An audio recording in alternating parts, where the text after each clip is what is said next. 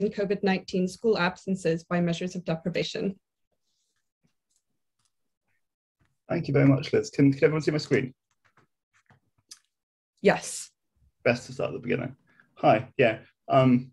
Thanks, Liz, and thanks, Alison, for inviting me to speak today. Really looking forward to the rest of the session. And yeah, I worry that I might, again, raise more questions than I answer, but I look forward to hearing everyone's perspective. So I'm Trystan Leng. I'm a postdoctoral researcher at the University of Warwick. And throughout the pandemic at Warwick, we've been doing a couple of things with regards to schools. One thing we've been doing is modeling different control strategies within schools, but another thing we've been doing is examining data collected at the school level and exploring the trends in that data through time. So a bit of context. So throughout the COVID-19 pandemic, kids have missed a lot of school. And this has been for a number of reasons. Sometimes there's been complete school closures. Sometimes children have had to isolate because they've been identified as a close contact of someone in a school operating a bubbling system. And sometimes kids have missed lots of school because of the sheer volume of cases within their age group. And one of the worries about this is that these absences are deepening educational inequalities in England and the rest of the UK. What control measures have been implemented in schools in the UK? So a number of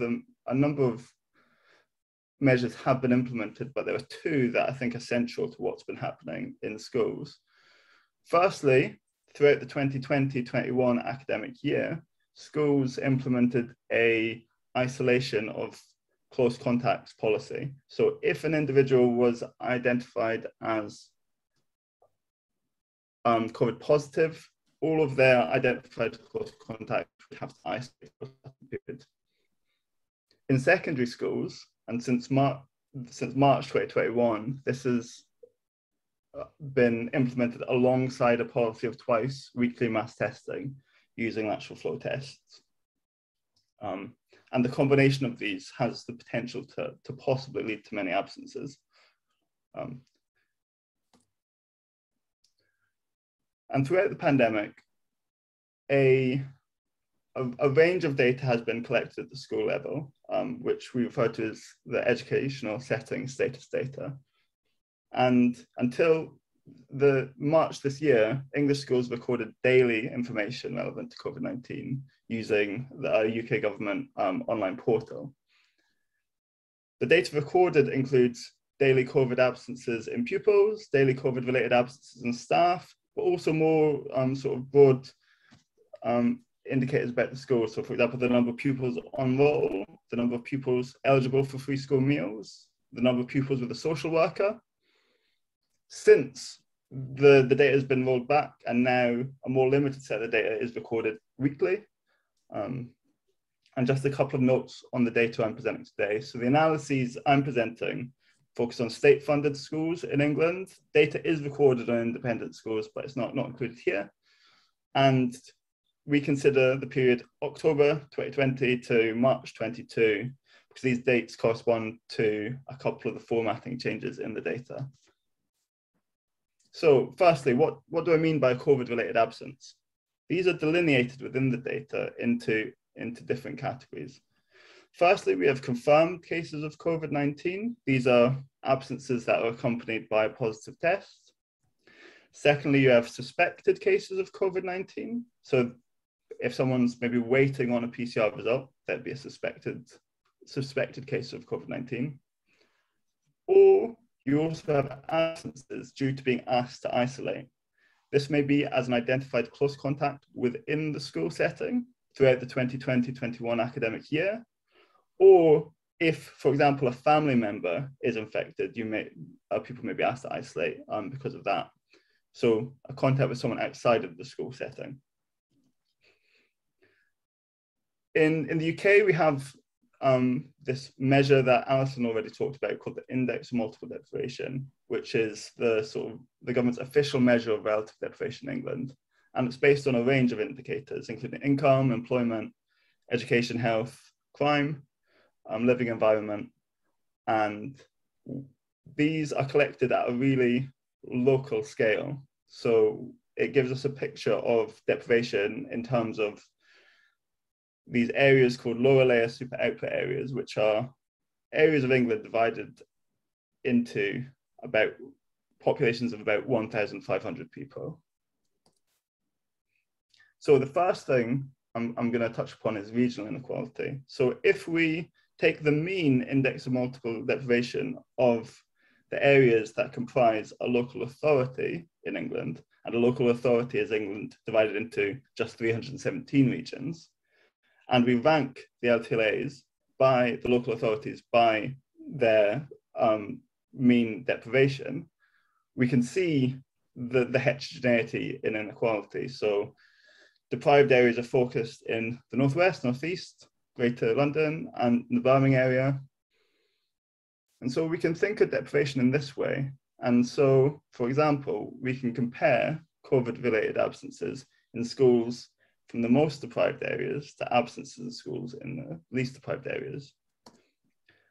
And like Alison, I split things into deciles, but I think unhelpfully, I've sort of switched the ordering then. So my first decile corresponds to the least deprived, most deprived. And this is thinking of things in terms of the local authority scores are based at. And we can see that the trend, considering confirmed COVID-19 cases in schools, we can see that the trend that Alison touched upon holds true throughout the 2020 up until the summer holidays of 2021, with the orange bars, corresponding to the most deprived decile, being higher than the green bars corresponding to the least deprived decile. After the summer holidays, however, this switches round. So we see that high levels of confirmed COVID cases occur in schools in the least deprived LTLAs. So, and this persists for primary and secondary schools. That was, in the last slide, I was looking at confirmed COVID cases, but of course that's not the only reason pupils are absent because of COVID. They could be asked to isolate as a close contact. And we can see that the confirmed cases the trends in confirmed cases translates to trends in all absences. So with schools operating in isolation of close contact policy in the 2021 academic term, this translates to much higher levels of absences in schools in more deprived LTLAs. So here I'm looking at the sort of regional variation in cases. So on the left is the map I've shown before of LTLAs ranked by the mean index of multiple deprivation. In the center, I've ranked LTLAs by the mean number of absences in that LTLA across the 2020-21 academic year. And on the right, I've done the same, but from September 21 to 2022. And comparing the central to the right columns, one of the interesting things is these seem to be the inverse of each other, right? So areas that had high levels of absences in the 2020-21 term had low levels of absences this term, and vice versa in general.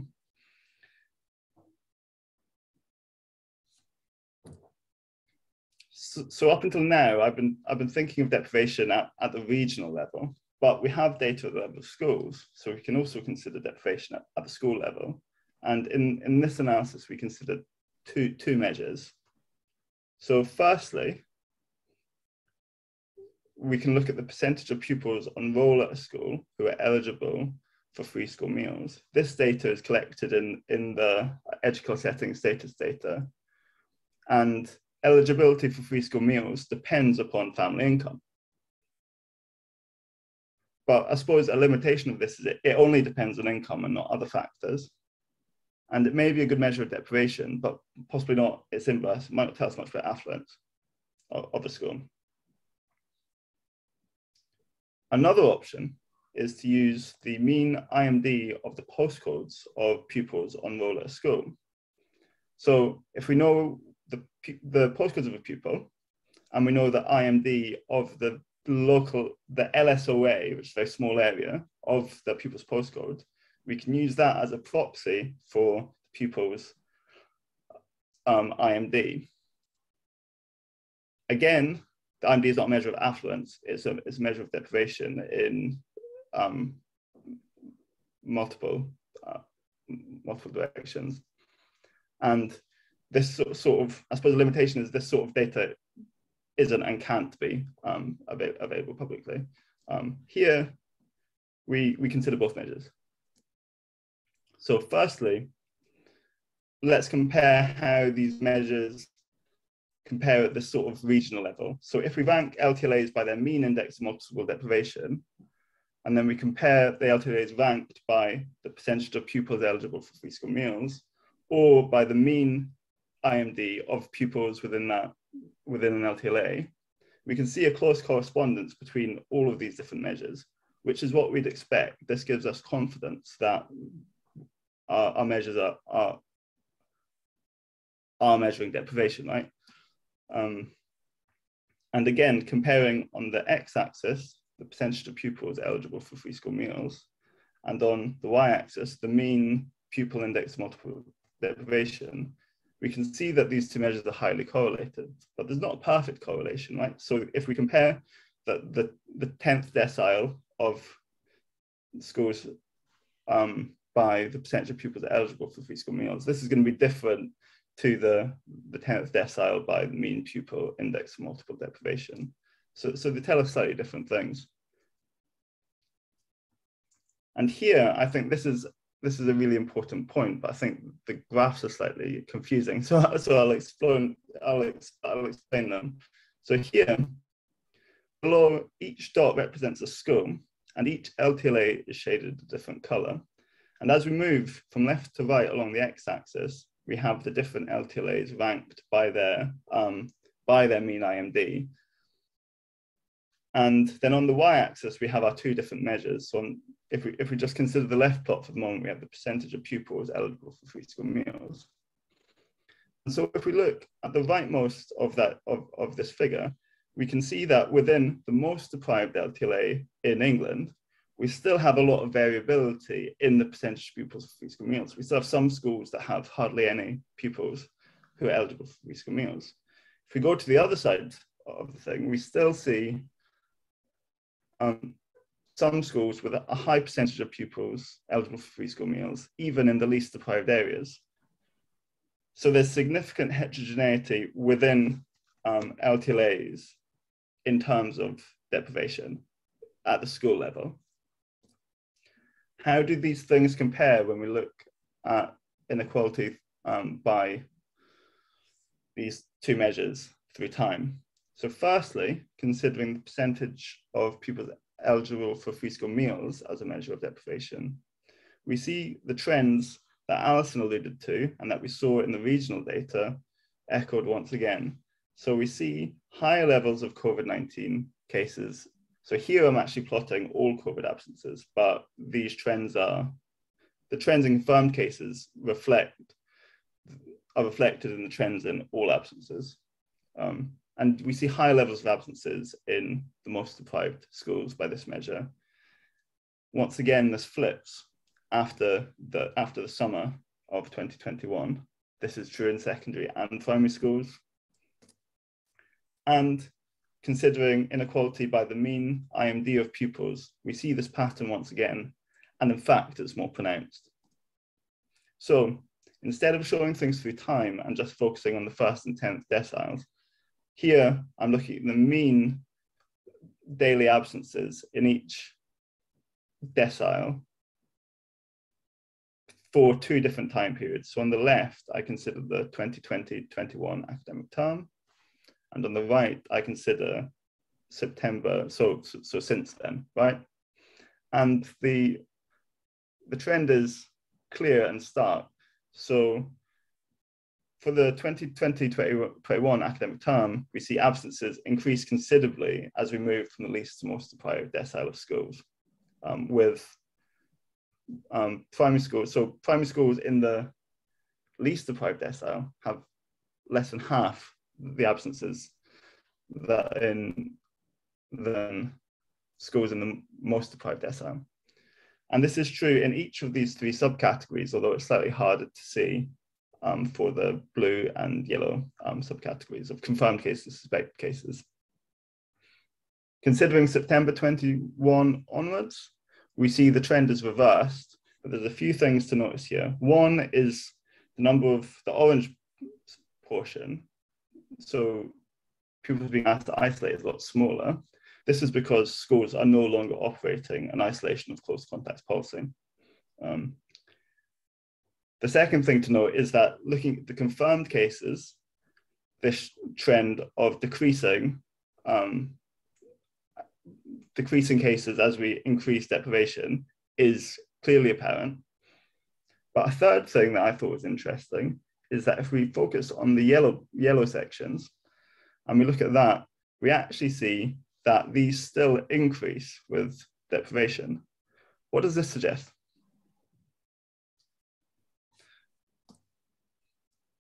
These trends are echoed when we use the percentage of pupils eligible for free school meals as a measure of deprivation as well.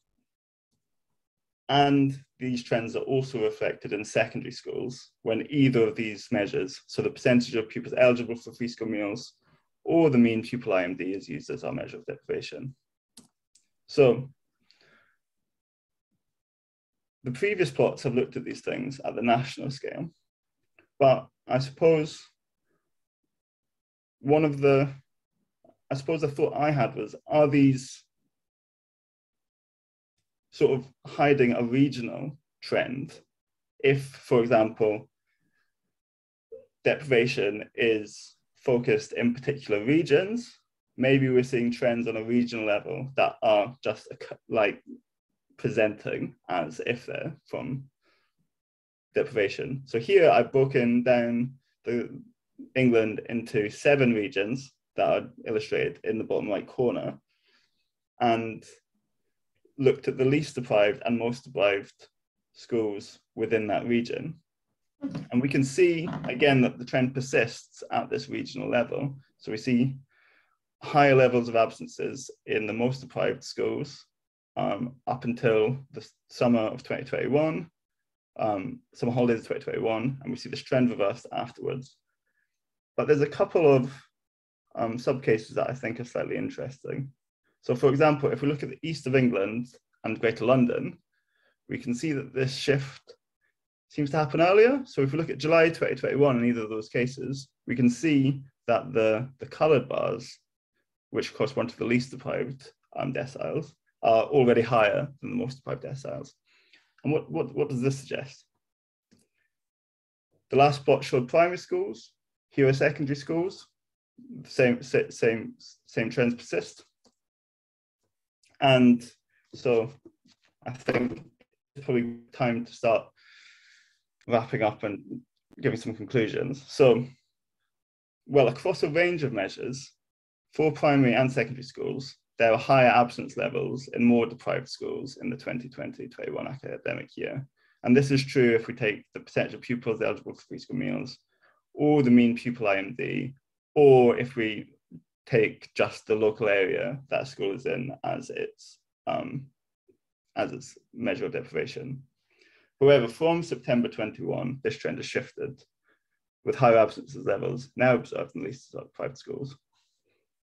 A couple of takeaways from the data that I think are important is, one, levels of deprivation at the school level are highly heterogeneous within any local area, and that's true across England.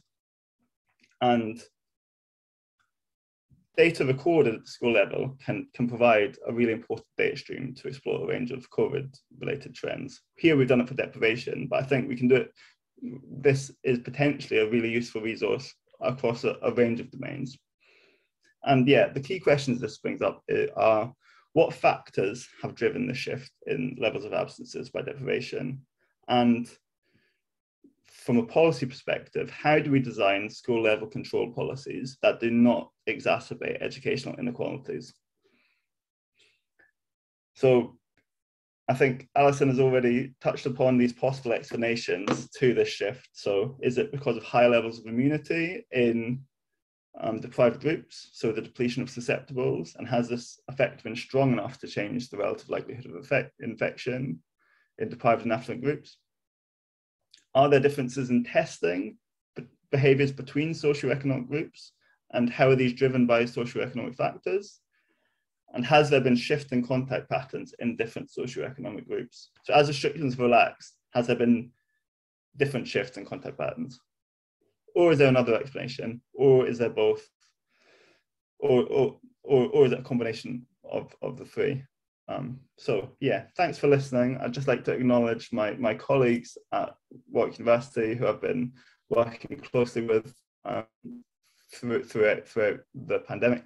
I'd like to thank John Reed at Lancaster, whose idea to look at the mean two-ply IMD it was. I'd like to thank Alison for our chats about this and for inviting me to speak. And yeah, I'd like to plug the event on the 27th of April once again. So we'll have a hybrid meeting about controlling COVID in schools specifically, and it'd be great to see lots of you there. And yeah, happy to answer any questions.